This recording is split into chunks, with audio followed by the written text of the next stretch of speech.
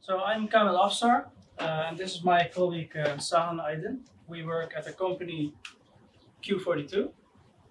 We're almost all engineers, so programmers, a few exceptions aside, and we do all kinds of things connected with the internet. For instance, we made the last iPad app for Volkskrant. But also another thing we're very proud of, we made the infrastructure of Philips Hue. But today we are going to talk about AI and a special kind of AI, voice AI as we call it. And we're very excited about this new technology, and we think it's the future. As we have seen in movies already, scenario writers have thought about this concept of talking to machines decades ago. And what we like about it is that it makes really the technology accessible for people. You don't have to learn anything. You can interact with the language you already learned from when you were a baby. And that's the future. But of course, we are not there yet. So C3PO looks a bit more like this today. And it's already handy, but so just a quick poll. Who has a smart speaker at home? A few hands. And 2.5 years ago, we did our first Alexa app, and it worked like this. Hey Alexa, open Juke. Welcome back. What radio station would you like me to play? Alexa, play Radio Veronica. Now playing Radio Veronica. Alexa, what am I hearing? You're listening to Sunny by Boniem.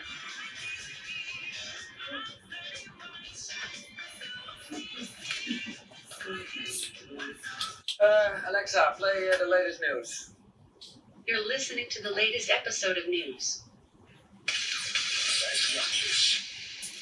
En dan nog het weer van 538. Regen, regen, ja en helaas nog eens regen. Oh Alexa, take me to Ibiza. Hey, we're going to Ibiza. So that gives a bit of an idea what it's all able to do. And actually, we did this around about 2.5 years ago, and from Talpa Radio, they told us already a few single-digit percentage of their web streams are coming from this device. So that's really big. And after doing this, we did a few more. So we really got hooked. And they call us internally also the voice boys. It sounds fun, but if you have a colleague testing out Google or Alexa and saying 1,000 times Alexa at the day, then you get frustrated. And we even made our own product in order to deliver great user experiences where our clients can add dialogues to their apps. And one project where we are using this is for the Efteling. So I assume you all know the Efteling. And this is also the voice project we are most proud of, I think. So let's see what it does. Unfortunately, it's Dutch. Spiegeltje, spiegeltje.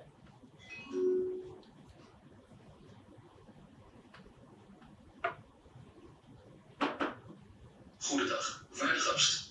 Mijn naam is Spiegel. Ik ben een boer van de toverspiegel die je misschien wel kent uit het sprookjesbos.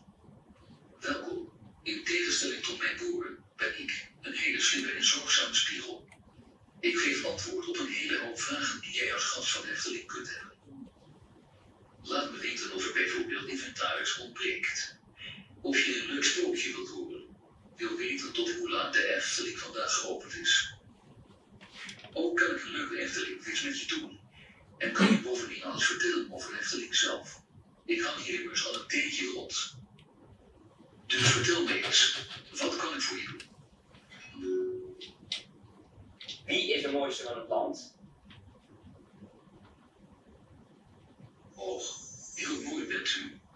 Maar maar sneeuwwitje is 1000-maal mooier. Of had je soms een microscoopje zag. So hopefully that gives a bit of an idea what it does. And actually, a little bit of context. So the Efteling obviously has a park and there's a lot of magic, but in their hotel rooms and holiday homes they are renting, there's not a lot of magic there. So they asked us to come up with something to bring the magic there as well. And basically we built this custom smart speaker and we learned a lot about it and a lot about voice and the underlying technology. And we'd like to tell you what the underlying technology is, and hopefully you can learn something from it. So let's tear this thing apart. So what we know is that on the physical level we have sound waves. A human is talking, maybe there's some background noise. And we have a microphone and a speaker. So sound in, sound out. And then there's some AI, a black box, which does something. And let's see how it works. So first of all, we need a way to know if the user is talking to the machine. And how, for instance, Alexa and also we and Google solve this is by using a wake word like Alexa or Siri. And this way you don't need to stream all the things to the cloud, the whole audio stream to the cloud, because you can do this locally. And also, yeah, that's it. So what we have now is a sound wave turned into an audio stream, and then it's coming in this wake word detector. And this wake word detector needs to be really energy efficient for most devices, because it's running on an iPhone, for instance, or an iWatch, or maybe on a HomePod. And because it's always listening, it's always active, it needs to be really energy efficient and also memory efficient. And how that's tackled by, for instance, Apple, is that there are actually two neural networks running. And I'll try to tell how this neural network works. So this is a recurrent neural network, as Ruud told us. For images, convolutional neural networks are really a great fit, but for sequential data, like an audio stream, you have this thing called a recurrent neural network. And how it works, it slices up the audio stream into slices of 10 milliseconds, which are frames. And then a few of those are taken and then run through the neural network. And the task of this neural network is to signal the system like, hey, we heard the phrase Siri. And so how this energy efficiency is tackled is there are actually two running on your iPhone or your Android device. And one is has less neurons, so it's less accurate, but also there's less computation involved, and therefore less energy consuming. And when this less accurate one and less energy consuming one detects the Siri phrase, the second one is kicked on, and then a more accurate detection is done. And that way they can make it really efficient. So when we heard the wake word phrase, we start recording the audio, and then after a few seconds or X seconds, we have an audio buffer, and this gets sent to the next system, which is called ASR, which stands for automatic speech recognition, which is a fancy word for speech to text, actually. And maybe you would think this of one big AI thing, but it's actually three models which are involved. And Ruud already told us what a model is. And so the first model is the acoustic model. And this one is fed with lots of audio data. And the only task is to do a continuous probability distribution of which sounds are heard, or phones as they call it. So for instance, the user says spa, and then this model would say like, hey, 60% chance I heard an S, or 40% chance I heard an F. And then next up, 70% chance I heard an P, or 30% chance I heard a B, etc. And this is because these sounds are similar. So it's a stupid model. It just says like, hey, I'm hearing these sounds.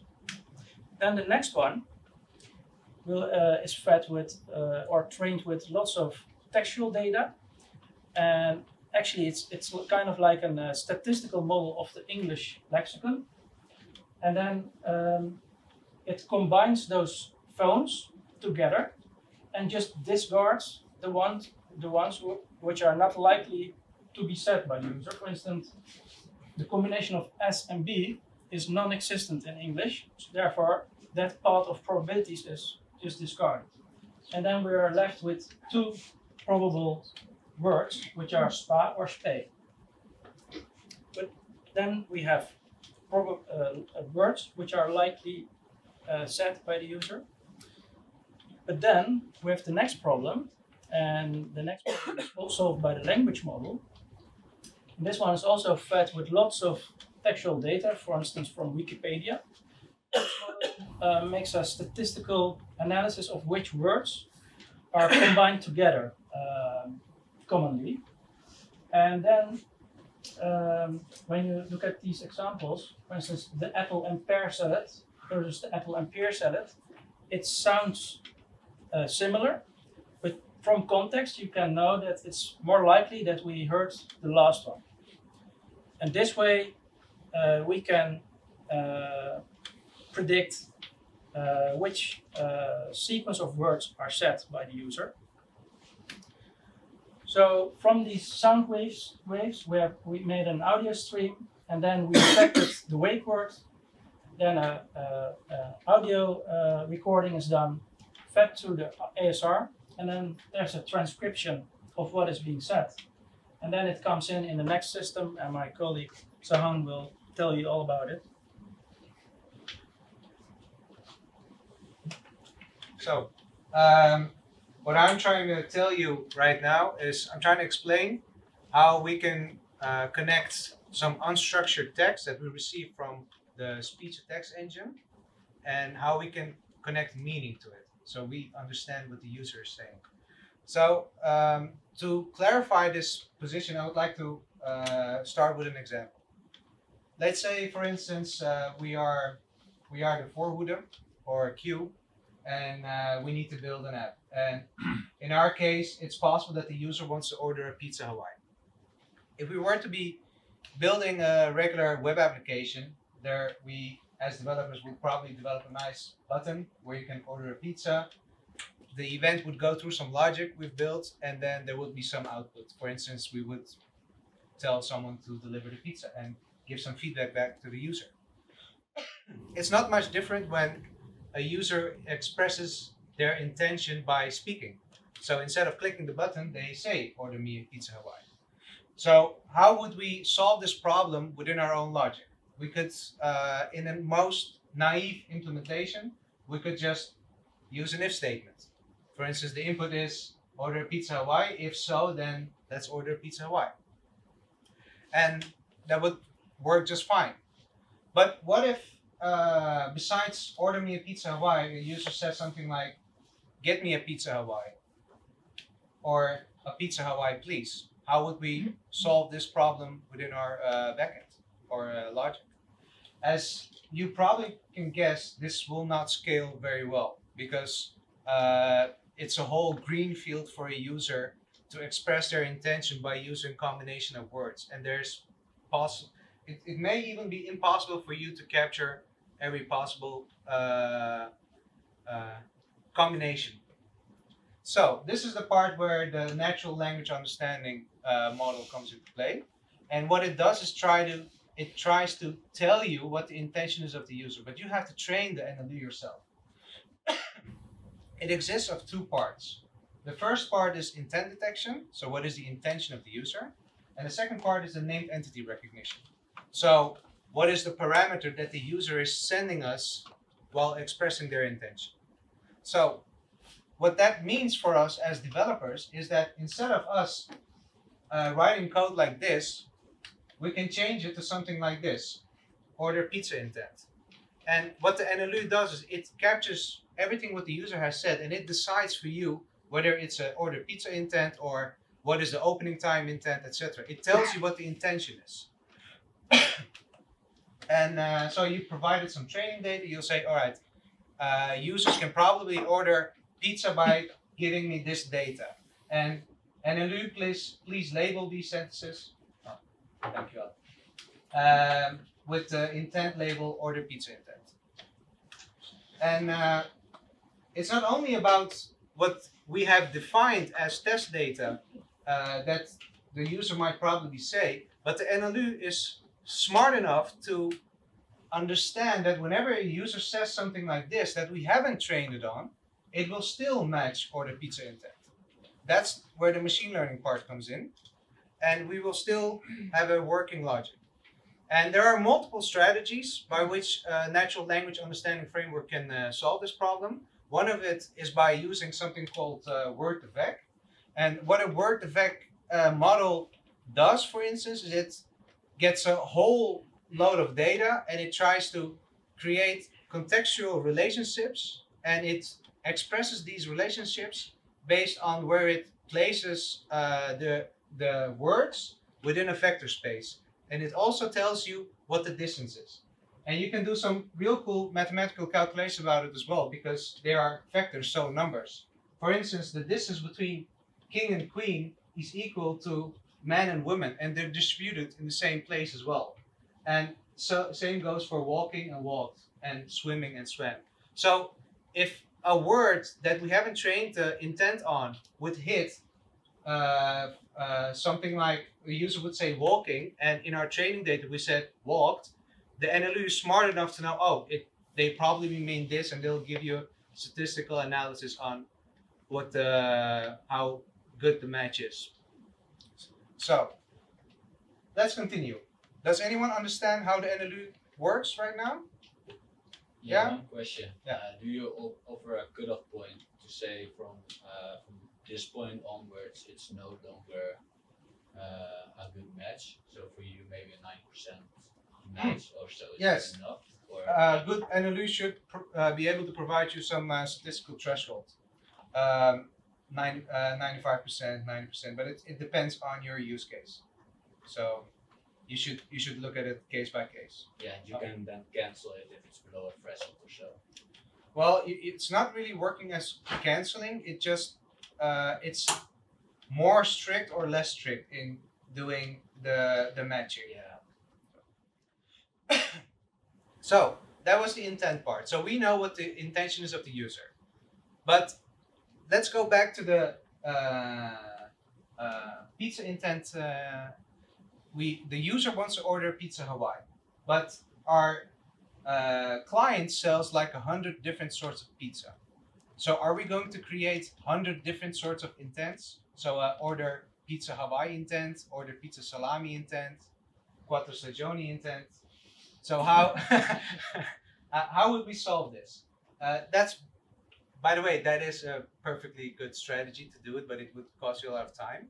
But you could also use a named entity recognition part. So what the named entity recognition does is when you train your model, you say, okay, this is the training data, NLU. Order me pizza Hawaii. I have these kind of types of pizza. So these are your entities. And then you tell it, this part of the sentence, whatever comes in there, try to match it with one of the pizza types I've trained you with. So the next time a user says something like, order me a pizza Hawaii, the NLU will not only match the intent, but it will provide you with an object, probably, where it will give you the full utterance of what the user has said, what the intent was, and what the entities it has matched with. So it's you'll get an object that you can use in your backend, and then hopefully order the pizza. So this data goes into our backend logic. So we are at the business logic right now. And now we have to send something back to the user because the user is still waiting for a response. And the way to do it is by using something called text-to-speech. This works basically the same way as speech-to-text, but in reverse.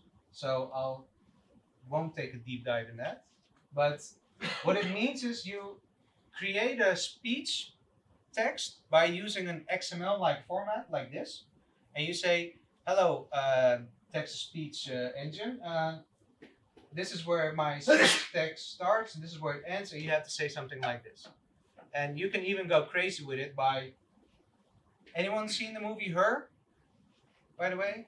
You remember the part where Scarlett Johansson breathes and then he gets annoyed? Well, Amazon provides you with exactly those kind of features that you can use in your XML. So you can put auto breaths. So it will do something like... And don't use it too often. But you can still tune it like... when we started with the Efteling, we actually used the text-to-speech engine. And the first iterations, it was like real, like monotone. The voice sounded like a computer speaking to you. And yeah, so the idea was all cool, but then it started talking, it was like, welcome bij de Efteling. And so we had to do something about it. Then we really learned the fine-tuning of SML, and you can create a real human-like voice if you know what you're doing. Because you can introduce break times, you can turn up the pitch of a word so it will go up and down while it's talking, so it's really cool. And it will, the text-to-speech, you provided the XML format, it gives you probably an MP3, and you send it back to your user, and all of this hopefully in under a second. And that's the loop of how voice assistants right now work, basically. So, but why am I, along with my colleague, telling you all of this? Because voice and conversational doesn't have anything to do with people who are front-end developers. We believe it does, because we believe that at the intersection of different disciplines, when you combine them, you can create some real cool, inventive ways of making your end users more happy. And that's why we have collected a few small cases that you can look at, and maybe it will inspire you to do great work. So the first one, I think is really cool, if it works, right, is Afsar. You guys probably know Afsar. It's an insurance company here in the Netherlands. And they have a conversational interface at their landing page. So instead of me as a user going through a whole menu and trying to find out what I'm looking for, I can just utter my intention, that what I want to find or that what I want to accomplish. I can just type it in and it will do its best to help me with it. So I think this, if done well, you could really help your end user with it. I think that it also is one of the reasons why things like Intercom are gaining, or they're gaining a lot of attraction a long time ago. But it's a real easy way to just ask a question, get an answer, instead of looking for it on a website. Another example is Angami. I've never heard of them, but they're they're really big, and it's something like a Spotify, but that's not the point. What they do is they use word2vec, the thing that an NLU uses to match the statistical relevance of an intent. They use that as a recommendations engine for their songs and artists, which is really creative. Another example is an article aloud reader. You can use the text-to-speech part to implement a really simple way for your end users to just listen to what you've written instead of only read. And the last part is, I'm really sorry that one of my Rijksmuseum colleagues is not here today, but this one was for him. And the thing is, you can improve search queries by using NLU as well. And if you're real hardcore, you can use natural language processing. But I think NLU is a good way to start. And what that does is, instead of you typing in Rembrandt and then using all the filters to look for the oldest painting. You can just type in the query of the oldest painting of Rembrandt, and it will give you, hopefully, the oldest painting of Rembrandt. And that's it for the examples. I hope you've learned something today, and I hope it will inspire you to do some new cool projects.